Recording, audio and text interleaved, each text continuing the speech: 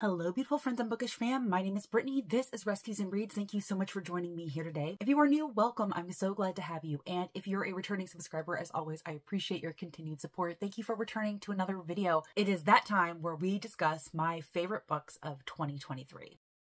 So in full transparency, as I was going through a spreadsheet of all the books that I read in 2023 and looking at my ratings, I did make some changes. So at the start, when I first looked at it, I had about 5 5-star reads and about 10 4.5-star reads. And then after kind of really sitting there with my feelings on it a little bit, I made a few ratings adjustments, and I think that's okay. I think that's fair because we tend to rate books immediately after we finish them when the emotions might be really high, and it might lend us to rate a book higher than we might otherwise normally have. And now after time has passed, what I feel really warrants the higher rating are the books that really have stuck with me. So some ratings I've downgraded, some ratings I've upgraded. So I was left with 4 5-star ratings and 7 4.5-star ratings. And so I wanted to make this an even 10, but I'm going to go ahead and have one honorable mention in this video because I really didn't want to downgrade it from a 4.5 to a 4 just because of how much I absolutely enjoyed the story so very much. So emotionally, it's probably not a 4.5. It's probably closer to a 4, but I just had such a good time reading it, and I never hear anybody talk about the book that I'm going to mention, so I really did want to include it in this video. So again, I'm going to have a top 10 plus one honorable mention, and obviously I'm going to be starting with my 4.5s and then moving on up into the 5s, but for the most part, they're really not in any particular order. All of my 5-star ratings are so completely different from each other, and I love them for very different reasons, so I don't really feel like I can accurately rank them. And then similarly with the 4.5s, I love all of the 4.5s equally, and they've all stuck with me throughout the entirety of the year since I've read them. So without further ado, let's go ahead and start with my honorable mention. That is going to be A Blizzard of Polar Bears by Alice Henderson. I have raved about this series ever since I discovered it last year with The Solitude of Wolverines, which is the very first book in this series. And I hear absolutely nobody talk about these, and I really feel like they do warrant more popularity. So if you're not familiar, this follows our main character, Dr. Alex Carter. She is a wildlife biologist, and in each of the books, she is on some kind of conservation mission. So in the very first book, she was living on a rural Montana nature preserve where she was trying to study and conserve wolverines. And in this story, as you can probably tell from the title, she is in, I think it was like northern Canada in the northern Canadian wilderness studying polar bears. And so you're following her journey as she's trying to save the polar bears. But in each of these stories, there is somebody out there that doesn't want her to be doing her job. They don't want her to save these creatures. They want the land for other uses. So she consistently finds herself in danger. Now, the third book, A Ghost of Caribou, I don't know if it takes place in a wintry isolation setting like the first two, but the first two definitely do. And they are certainly up there as some of my top wintry isolation thrillers of all time. So if you are looking for a solid isolation thriller, especially wintry one, you cannot go wrong with this series. I just think that they are fast-paced, they're page-turning, they're going to keep you on the edge of your seat, and I especially like the additional education that Alice Henderson gives about wildlife conservation, the anthropogenic threats to them, basically all human-related reasons why a lot of these beautiful creatures are endangered, but she does it without feeling preachy. It's a very natural part of the story because of the career of our main character, and I just love all of the aspects as they flow together, and I think she just does a really great job of creating a solid thriller experience. Now, are there aspects of the stories that are a little bit far-fetched that cause you to suspend your disbelief? Absolutely. But I think that could be, for the most part, any thriller that you read. And I just feel like these are extremely well crafted, and I highly recommend, especially if you like the wintry isolation thrillers, if you love more nature-focused thrillers, this is definitely the one for you. I cannot wait to get to A Ghost of Caribou, and I know that there's at least one more book coming out in the Dr. Alex Carter series, which I will certainly be picking up when it is released. So I definitely wanted to go ahead and mention this here because I enjoyed this one immensely. All right, now moving on into my official top 10, we're going to start with the 4.5s, starting with The Friend Zone by Abby Jimenez. I actually just recently read this in December, and I really feel like it needed to make this list just because of how much I absolutely loved the relationship in this story. Now, if you watched the lengthy spoiler-filled review that I gave in my mid-month December wrap-up, you will know that this book is not without its faults, and I definitely had some criticisms, and I can understand why some people really dislike the book for basically the ending of the story. But if you watched that review, you will also know why I absolutely love the story and why I can overlook some of the criticisms, because I do think that Abby Jimenez does a really great job of explaining her choices in here in the author's note. So basically this follows our two main characters, Kristen and Josh. They meet because their two best friends are getting married to each other, and both Kristen and Josh are going to be in the wedding party. They don't have a great first meeting, but then they start to build a friendship because Josh starts working for Kristen part-time. She has an online retail company that caters to small dogs, and he is a carpenter by hobby, and he basically starts building these little stairs that dogs can can use to get up onto furniture. And so he's working for her part-time, and as he does, he starts to really fall for Kristen. And for her part, Kristen starts to fall for Josh as well, but at the time the story begins, she's in a long-term relationship with a military man, but you see that relationship kind of implode and her start to act on her feelings for Josh. The problem is that Kristen is not willing to let it go further than friends with benefits because she knows that Josh wants a big family someday, and she knows that she cannot give that to him because she has uterine issues. She's had uterine issues her entire life. It makes her periods very debilitating every month. They're very lengthy, they're very heavy, and her quality of life is not great with this uterine condition. And so she has decided to have a hysterectomy. And so because of that, she's very much keeping Josh at arm's length, but also she's not really telling him why. She's just saying this is never going to go further than friends with benefits, which definitely was frustrating during the story. You just kind of wanted to slap her over the head and say, Kristen, talk to Josh about this, let him make his own decision. But even when he did find out what was going on with Kristen, she still would not let him make that decision. She was not going to let him make that decision because she just knew that if they were together, he was going to start resenting her. But ultimately, you're following them as they're trying to overcome these hurdles and what happens at the very end of the story. I'm not really going to go in depth on my thoughts and feelings about this book because, like I said, I did that in my very lengthy spoiler-filled review of this book, which I will try to remember to leave linked down below. But the reason that I wanted to include it here, the reason why this book is a 4.5 is the same reason why I've loved every single one of Abby Jimenez's books so far. And that's because she creates these incredibly dynamic, wonderful love interests, especially the male love interests. I just love the way that she's able to create these male love interests who are both sensitive and tough at the same time. They're just the perfect combination of cinnamon roll and manly man, and I can't really describe it any better than that. But furthermore, she's able to create palpable chemistry, fantastic banter, and incredibly painful moments within her stories. Like when you are reading her stories, you are absolutely able to feel the emotions of the characters. Every single book that I read by her, my chest has just absolutely ached with the pain that the characters are feeling. And I think that it just takes a phenomenal author to be able to do that. And so because of that, I still think about the story. I still think about Kristen and Josh and their relationship and how much I love them and rooted for them. And because of that, this is such a solid romance for me, and I had to include it in my top 10 spot. This next one is one that I actually don't think I've talked about very much on my channel since I read it, but it is absolutely worthy of the 4.5 that I gave it. The Rose Code by Kate Quinn. Kate Quinn is definitely becoming an auto-bi-historical fiction author, and that is especially true after reading this. Now, this is not a thin book, y'all. This is a chunky historical fiction. It is almost 600 pages, but I absolutely devoured it and I loved it so much. So this essentially follows code breakers, women code breakers during World War II who work for Bletchley Park. You're following three very distinct, very different women who come from all walks of life, and you're following the friendships that they make with each other during their time at Bletchley Park and the way that they were instrumental in thwarting some Nazi missions during this time. Another really amazing thing about this book that I loved was the individual romantic relationships that each of the women form. Now, of course, that's not the main point of the story is these relationships, but it's definitely an important part because this is a very character-driven historical fiction. So you're following these women as they meet, as they become code-breakers, and then you're following their individual relationships and the heartbreak and the tragedy that strikes them. And I absolutely loved every single second of this. So this is set in two timelines. The present day in this story is late 1940s, if I'm remembering correctly. And then the past timeline is in the early 1940s during the height of the war as they're becoming code breakers. But in the present day timeline, one of the women that we follow has actually been locked up in an asylum for quite some time. And that is because she has some secrets about what happened at Bletchley Park. She believes that there was a traitor at Bletchley Park and a spy, and that caused some very bad things to happen. And so she has been locked up kind of to keep her quiet, basically. But she is now trying to reach out to these other women, and she's like, I have information and I need you to help me. But the problem is, by this point in the story, all of the women are estranged. There's a very serious reason why these women are estranged, but she has no other choice. She's got to reach out to the other two. And so you're following the other two women as they are trying to help the woman that is locked away. So I just found both timelines very important, very poignant. I loved the mystery aspect and the present day perspective as you're trying to figure out who the traitor was back at Bletchley Park. And of course, all of the actions that they are taking during their time at Bletchley Park, trying to break these codes. And it just was absolutely phenomenal. So if you are a historical fiction lover, especially World War II historical fiction, and you are trying to find a book that you can really sink your teeth into, this is certainly the one to go for. All right, next I want to talk about a romance that really came out of nowhere and blew me out of the water. I was not expecting to have such a bookish hangover when I was done reading this story, Every Summer After by Carly Fortune. So this is a childhood friends to lovers / second chance romance type story because this follows Persephone Fraser, and when she is 13, her parents buy like this vacation home on the lake, and so she first goes there when she's 13 and she meets her next door neighbor Sam, and they build an instant friendship, and then you're following them over 5 summers as they kind of grow into something more, as they build a very serious romantic relationship. But when they were 18, something happened that tore them apart, and at the start of the story in the present day, Persephone is 30 years old, and it has been 12 years since she's seen Sam. But she actually gets a call from Sam's older brother, and he tells her that their mother has actually passed away, and she's devastated by this because she considered Sam's mom like a second mom to her, and so she knows she has to go back to the small town where their lakeside cabins were to pay her respects to this woman, but she also knows that means that she's going to see Sam again, and that's going to open up wounds that never fully closed. Like, she has been pining for Sam basically for the past 12 years. She's never fully gotten over him, and so she knows that this is going to be a very hard time. So you're following her in the present as she's going back to this town, as she's reconnecting with Sam. And then of course you're following her over those several summers where she and Sam meet and they get to know each other, they build a friendship and they build something more, and of course what ultimately ended up tearing them apart. And like I said, I was not expecting to be blown away by this romance. I was not expecting to have such a bookish hangover, but kind of like similarly with Abby Jimenez, I just felt the emotion in this story so rawly, and it definitely affected me very, very deeply. Now, I will say that I didn't necessarily love the twist. I didn't love the reason why Sam and Persephone broke apart, and I'm definitely not excusing it, because Persephone definitely took some actions that I do not agree with. But in the same way that I feel like we all grieve very differently, I also feel like we handle heartbreak very differently. And at that point in the story where Persephone makes those very bad decisions, she's feeling very unloved, very unwanted, undesired, and she kind of does something very, very extreme. And like I said, I'm not excusing it. I don't agree with it, but I understand why she did it. And trust me when I tell you in this story that she has literally been beating herself up over it for 12 years. She has definitely punished herself enough, and justice has been served. And again, this is very young love. There's all the angst that goes along with it. I feel like Carly Fortune did a really good job of portraying those younger years in a very YA fashion. And then you have the present day where they are older, more experienced, wiser, and things like that. So I very much enjoyed this story. I loved it a lot. I loved the relationship between Persephone and Sam, and I believed so much in their connection and chemistry that I rooted for them, and I wanted them to get over what happened in the past. And I feel like that's, again, a hallmark of a great book, when you actively root for them to kind of overcome the issues, no matter how bad that they are. And so I loved it. When I initially read this, I gave it a 5 stars. This is one that I downgraded to a 4.5, just because I don't necessarily feel the emotions as deeply as I did, of course, when I finished it. But I can, again, say that this book gave me a massive hangover. I absolutely loved it. And I'm going to go ahead and say here what I said when I initially reviewed this book, because I reviewed this in the same wrap-up as I did Love in Other Words by Christina Lauren, because I was doing a specific reading blog. I read Love in Other Words immediately after this one, and you'll hear a lot of people who read Love in Other Words years ago when it first came out read this and absolutely hate it because they say it's a ripoff of Love in Other Words. Well, first of all, I'm going to say that the stories are different enough for you to be able to tell them apart. The same overall structure is similar in that it's very much childhood friends to lovers to breakup to reconnection and things like that. However, I'm also going to say that this, in my opinion, was far superior in terms of writing than the Christina Lauren book. The Christina Lauren book was very superficial. It didn't dive nearly as deeply into the relationship in the past or the present as I feel like this one did. I really feel like you got to know the characters in here very, very deeply, and that's not the case in Christina Lauren books. But then again, in my opinion, Christina Lauren doesn't do anything with depth, and you really don't get a lot of emotion in their stories. I feel like you got a lot of emotion in this. There were also a lot of technical issues in Love in Other Words that were really ridiculous to me, and I could not believe happened in that story. And so I was just rolling my eyes the entirety of the time. So I feel like if you really enjoyed Love in Other Words, you should still give this one a chance, because ultimately I just feel like it's overall better. And in fact, reading Love in Other Words immediately after this one made me completely break up with Christina Lauren altogether, because the stark differences in the quality of the writing and the storytelling were so vast that I could just not justify continuing with Christina Lauren as an author. That's how much better I thought this one was. So again, 4.5, and it definitely deserves a spot on this list. All right, y'all. Now these next 3 are going to be no stranger to you. I've not stopped talking about them since I've read them. And to be honest with you, some of these I'm not entirely sure why I didn't give 5 stars. They remained at a 4.5 on my spreadsheet, but the lasting impression that they gave me is definitely 5-star worthy. Starting with Wayward by Amelia Hart. This was such a deeply atmospheric, witchy novel that just came and like took my breath away. I describe this book as a balm for my soul, because this is a book that kind of made me realize why I love reading so much, and I wasn't expecting it. I had almost absolutely no expectations going into the story, and so to come out of the story with an experience like that was absolutely phenomenal. So this story follows 3 women over vastly different time periods, hundreds of years. You have one that's set in the 1600s, kind of during the witch trials. You have one set in the early 1900s, and then you have one set in present day. And the only thing that really connects these women is that they are part of the Wayward Women line, and all of them have a very deep connection and respect for nature. They have a deep connection to it. They can kind of talk to it, commune with it, and in some ways kind of get it to do what they want it to do. That's how deep their connection is with it. And you're following each individual woman in their own time periods and what they're going through and what they're struggling through. And at the core of this story, this book is really about what women have to endure at the hands of men and what we do to survive and how we thrive after the survival. And for the most part, the timelines in here are not directly connected. Like I said, their only real connection is that they are kind of from the same family line of women and their deep connection in nature. But you do see how the events from 1600 kind of reverberates through the 1900s and then the present day timeline. This is certainly very character driven. So if you don't like more character driven stories, you're probably not going to love this, but I absolutely adored following each woman. I loved each perspective equally. I was very very connected to them. Like I said, it was very atmospheric. It was darkly whimsical, and I absolutely loved the dark whimsy of this story. The vibes in this were just incredibly immaculate. And if you love stories like that, I cannot recommend this one enough. Another amazing magical realism story with the darkly whimsical vibes, Starling House by Alex E. Harrow. This is one that I actually went in very cautiously because Alex E. Harrow's previous books never really struck my interest. I was really worried that I wasn't going to enjoy this one, but I loved the vibes that I was getting. And this was an October book of the month selection, and it just felt perfect for that time of year. So I went ahead and bit the bullet and picked it up, and boy, am I glad I did. So this follows our main character, Opal, and she is from small town Eden, Kentucky. Eden, Kentucky is a dead or dying town. Nobody wants to visit, nobody wants to live there, and she is desperate to get her younger brother, Jasper, out of this town. She has been his caretaker since their mother died when they were both pretty young, and she is determined to do whatever it takes to get Jasper out. Now, Eden, Kentucky itself, like I said, it's a dead and dying town. It doesn't really have anything notable about it except for Starling House, which was built by a very eccentric, reclusive woman called E. Starling. And you definitely dive into E. Starling's background here. But one of the main things she's known for is writing this very dark children's story that became very famous after she went missing. She went missing and nobody knows what happens to her. But her house still remains. It's just as eccentric and weird as she was. Nobody knows why she built it and what the purpose of it was, but she went missing. Her children's story kind of blew up, and that's really what Eden, Kentucky is famous for. And this is a house that Opal has kind of been fascinated with for years, and she's actually dreamt of this house for years, and she doesn't understand why. But she passes by it on her way from work, and one night she's passing by it, and she actually meets Arthur Starling, who is the current ward and caretaker of Starling House. And Arthur randomly offers Opal a job as the housekeeper. Because the house is not doing great, Arthur really is not taking care of it. It needs some tender loving care, and he wants Opal to do it, and the house wants Opal to do it. That's definitely a thing in here. Starling House is definitely a very sentient house. It is a character all on its own, and it wants Opal there, and it's going to do whatever it takes to get Opal there. And so you're following Opal as she takes this job. She doesn't really understand why she's inclined to take a job from a stranger in this very infamous house in her town, but she knows that it's going to pay her a lot more than what she's making now, and that is very important to her. So you're following her as every day she goes and she starts to spruce up Starling House, and she gives it the love that it deserves, and she gets to know Starling House. She finds out a little bit more about its history and why it was built, about East Starling, and she learns all of this stuff, and she also starts to fall for Arthur. And I absolutely adored the love story in here. The love story between these two is probably one of my favorite love stories that I read this year, and it wasn't even supposed to be a romance. I just absolutely loved the chemistry between the two. You know, Arthur is very dark and broody, and he knows that he has this destiny. He's determined to be the last ward of Starling House. Find out more about what that means and why in this book. And you're also following Opal, who starts to love him, and she's going to do whatever she can to help Arthur kind of break the curse that's happening here. I can tell you why the reason this didn't get like a full 5 stars is because as you get more and more into the story, it definitely dives more into the fairy tale-esque. And so I had a little bit of a disconnect there because I don't often love the abstractness and the whimsy of fairy tales, but still overall this book very much worked for me. I absolutely adored the vibes, the atmosphere, and like I said, the relationship between Opal and Arthur. And of course, I'm going to highly recommend this one because this book just stole my heart in 2023. And then of course, the last magical realism one that I have to talk with you about today, The Unmaking of June Farrow by Adrienne Young. I read Spells for Forgetting by Adrienne Young earlier this year, and I really enjoyed that one. And so I had high hopes going into this one, but I didn't know that it was going to stick with me like it did. So this follows our main character, June Farrow, and she's determined to be the last of the line of Farrow women who she believes are cursed, because every single woman as they go through life starts to eventually become mad. They start to have hallucinations, delusions, seeing things that they're not there, and eventually this ends their life. And so she's determined not to continue. She's not going to have any children. Every single Farrow woman only ever has one child, and it's a daughter. And then again, the tradition continues of them losing their minds and eventually dying. And she's not going to have it. She's going to be the last of the Farrow women. But at the start of the story, her grandmother has actually recently passed away of the curse. And after she passes away, June starts to uncover some secrets about the curse that she never before knew. And it starts to change her outlook and her mind on things. I really don't want to say more about why, because the overall speculative element of this story is not revealed on the dust jacket. And I feel like finding out what that is part of the journey of the story. So I don't want to say more about the speculative element, but I absolutely love what Adrienne Young did in here. And also, this is like a second chance romance, but it's not a conventional second chance romance. If you read this story, you're probably going to understand what I mean and what I'm talking about, but I absolutely love the way that she did the romance in here. Again, I loved the vibes. This definitely has an underlying mystery in here, so you definitely have that darker, mysterious theme going on. I just remember really enjoying this one. And again, this is one that has just stuck with me. Like, I keep thinking about it, and because of that, I knew that it deserved a spot on my favorite books of the year. All right, everybody, here we go. We're getting into my 5-star reads for the year. And like I said, these are not ranked. All of these 5 stars are very, very different, and I love them all for very different reasons. So I'm just going to go and talk about them in no particular order, starting with My Dear Hamilton by Stephanie Dray and Laura Camoy. This one is another one that came out of left field and completely swept me off my feet. I was not expecting to absolutely adore this one as much as I did. So this is what I would call call a biographical historical fiction because this story is written as though Eliza Hamilton herself is telling you her story. And this is another historical fiction that is not small, y'all. It is nearing almost 700 pages, and I was not expecting that when I started this. But this is another one that just absolutely flew by, and I was so immersed and engaged in the world of Eliza Hamilton that I didn't want to end. And by the time that I finished this book, I was so devastated that I was never going to know Eliza Hamilton, and for all intents and purposes, the world was never really going to know Eliza Hamilton because a lot of the sources that they used to create this book were not primary sources from Eliza herself because there weren't really any. So there's a lot that we still don't know about Eliza Hamilton, but I think that this book does a fantastic job of bringing to light this absolutely courageous, strong, remarkable woman who experienced so much loss and grief and yes, even betrayal during her life, but she handled it with such grace and dignity and steadfastness. And I love that they were able to bring her story to life in this because we all know Alexander Hamilton, right? We all know the contributions that he made to America, but you don't often hear about the contributions that Eliza Hamilton herself made to America and what she had to endure as the wife of Alexander Hamilton and what it meant to be married to a man like him who was so ambitious and who was so consistently trying to overcome a childhood that gave him much shame. And so he wanted to be well known, he wanted to be famous, and he certainly was, but you have no idea what it was like to be married to a man like him. And then of course he was part of basically America's first ever sex scandal, and Eliza had to bear that and she had to endure that. But through all of this, her love for Hamilton never really wavered, and she actually ended up living 50 years after he was shot and killed. So you're following her before Hamilton, during Hamilton, and then of course her life after Hamilton, because her life didn't end when Hamilton died, but she spent the remainder of her life trying to make sure that his legacy lived on, that America really knew what he went through and sacrificed for their country. And she's such an amazing woman. And yes, I absolutely consider her a hero. She's definitely one of my new favorite historical figures, and I'm so thankful that I read this. I was not planning on reading this when I read it, but I did, and I'm so very grateful because this is absolutely one of the best books that I read in 2023. And then next we have another Abby Jimenez. It was actually the first Abby Jimenez that I ever read, Part of Your World. This story gets a lot of praise and a lot of recognition, and it's for good reason. I'm not going to spend too terribly much time talking about this one because a lot of the same aspects that I loved about the friend zone are very much present in here. You have the fantastic male and female love interests. You have the fantastic chemistry and the banter, and you absolutely have the harder hitting emotional elements. This is one of those stories that I had to kind of stop and step away from because I was reading the story and it was at the point where they were kind of going through like a third act breakup, and I could absolutely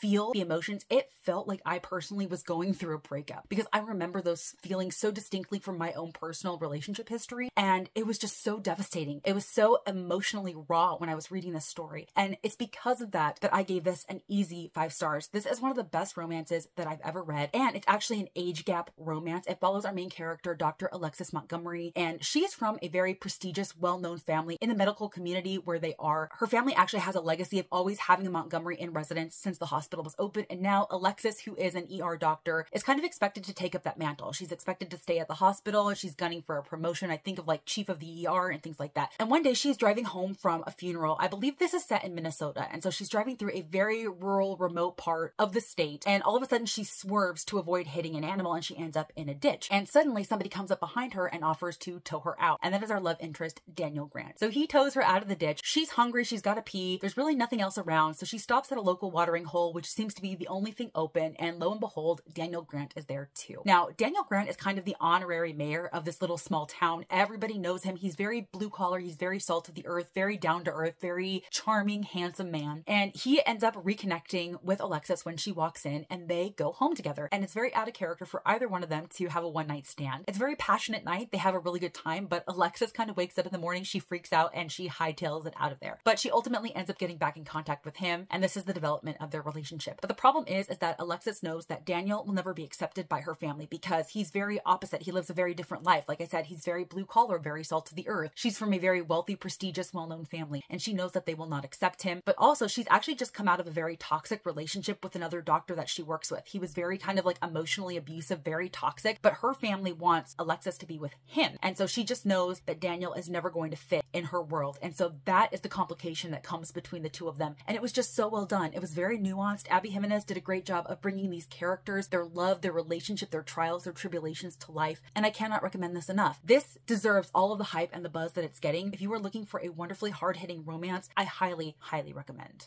All right, and the next book I want to share with y'all is Way of Kings by Brandon Sanderson. This was an impulse read in 2023, and I know you're thinking, how can you impulsively read a 1,000-page book? Well, I did. I just had a hankering to go ahead and dive into it, and I took about 2 months to really take my time, annotated the heck out of this story. I actually read this while also kind of devouring the wiki for it, because Brandon Sanderson does not like to info dump, and with a world that is as complicated and complex and deep as this one, I knew that I was going to be completely lost and confused the entirety of the time that I was reading it unless I used the wiki. And so I kind of studied the wiki while I was reading this, and basically all of these tabs are contextual and historical information. I wrote in the story important things that I needed to know. I actually took notes in a notebook, so I have a notebook filled with all of this information for when I go into book number 2. And the reason why I rated this 5 stars is just because it was such an incredible journey. It was such an amazing reading experience, just getting lost in this world little by little every single day. I am not even going to try to explain to you what this is about, because this is an extremely complicated world. I wouldn't even know where to begin, but it's basically because of the reading experience that I had with this story that really made me give it a 5 stars. I enjoyed this way more than I was expecting based on my experience with the Mistborn trilogy, which I didn't love, but I absolutely loved everything about this. I loved the characters. I loved getting to know them. It's definitely slow. It is definitely tedious, but I found that immersively reading this, so reading it with my eyeballs and listening to it, helped me a lot. And I'm so glad that I did. And I'm very much looking forward to jumping into the second one when I can. I don't know if that's going to be at some point in 2024, because I do have a lot of fantasies that I'm trying to get to and I'm trying to complete, but I know that this will be waiting for me when I'm ready for it. And this was a highlight of my year for sure. And then the last book I'm going to mention in this video is Dark Dawn by J. Kristoff. This is the third and final book in his Nevernight Chronicles, so I obviously can't say too terribly much about this book, but the Nevernight Chronicles is an adult fantasy, a very adult fantasy, so don't confuse it for YA, that follows our main character, Mia Corberry, and she is an assassin. When she was 10 years old, she watched her father hung for treason, and then she watched her mother and baby brother kind of be stolen away, and she's presumed them dead this entire time. And even though she was a young girl, she vowed revenge for her family. She was going to kill the politicians that were responsible for her father's death. And when she's young, she ends up on the keep of Mercurio, who was a former acolyte of the Red Church, which is basically a school for assassins. So you're following her as she's taken under Mercurio's wing, and she's kind of prepared to be sent to the Red Church. And the very first book follows her as she is sent to the Red Church and as she is training to be an assassin. And then the story kind of goes from there, because it doesn't stop and end with the Red Church. There's a lot that goes on in these stories, and I absolutely love them. Mia is also a Darkin, which means she has the ability to kind of manipulate shadows. And so she has a cat named Mr. Kindly that is with her in shadow form at all times and kind of eats her fear. So that's a very interesting part of this story as well. I just absolutely love this story with my whole heart. And I was very nervous going into this because I didn't know what to expect, and I didn't know what the outcome was going to be for these characters that I loved so much. But I got to the ending of this one and I was absolutely bawling. I was sobbing. I think that this is the book that made me cry the most, just because of how perfect the ending of the story was. Now, don't misunderstand. J. Kristoff is not afraid to put his characters through some stuff. He is not afraid to kill some of your favorite characters, and that's especially true in his Empire of the Vampire series. But I just thought that the ending of this was absolute perfection. I miss this world. I miss these characters so much. I would love to see maybe J. Kristoff explore something else in the same world following different characters, because I think there is certainly room for that. So I wouldn't close myself off to reading more in the series. This was an easy 5 stars. This is probably one of the easiest 5 stars that I gave in 2023, and I highly recommend this series if you have not read it and you love fantasy, because it was phenomenal. All right, everybody, that is it. Those were my top 10 books plus one honorable mention for 2023. I did want to quickly mention that I have made the conscious decision not to make a worst/most disappointing video going forward, because I personally don't necessarily appreciate when content creators are making videos that are there to specifically bash books. I've seen a lot of that going around recently with Fourth Wing. Like, people are legitimately just reading and making a video to bash the book and trying to yuck other people's yum, and that's not really what I want to do. And so I kind of feel like creating a worst/most disappointing video is not much different than that. Really, the only reason behind making it is for the views, and I'm not about that life. So I may touch upon some of my least favorite books or my most disappointing books in some of the vlogs that I'm going to be making coming out, but I'm not actually going to be doing a dedicated video to those books, and I apologize if that is disappointing to anybody, but I hope that you understand. Of course, please comment down below and let me know some of your top books. I would love to know. Or if you've made it to the end of this video and you are not feeling chatty, go ahead and leave me a crown or king queen emoji. I always appreciate when you take the time to leave me a comment, even if it's an emoji. I love the engagement with y'all, and it absolutely helps my channel so much. And as always, if you like this video or if you just like me, please be sure to give it a big thumbs up and subscribe if you haven't already. I aim to post 1 video a week. Mostly I do 2, depending on what I can do, and I would love to connect with you in any of those future videos or on any of my other social media platforms, which I always leave linked down below, along with books that I may talk about in a video. Until next time, guys.